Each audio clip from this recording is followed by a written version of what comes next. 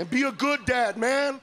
Be a good dad. Now, by being a good dad, listen to your kids. Play with your kids, man. I love my dad. You know why? Because he was my real dad. And remember fishing with your dads, guys? Huh? He'd take you fishing. He talked about life, liberty, and justice. And then he'd get real drunk and wouldn't make any goddamn sense. He'd be as drunk as shit. Like, hey, you know what? Hey, you know what? Hey, you know what? Your mom, she don't like me. That's okay, because I don't like that bitch either.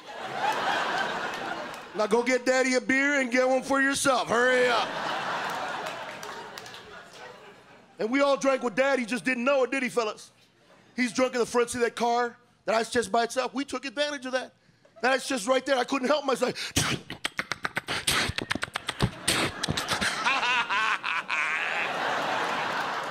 Now he's drunk and you're drunk.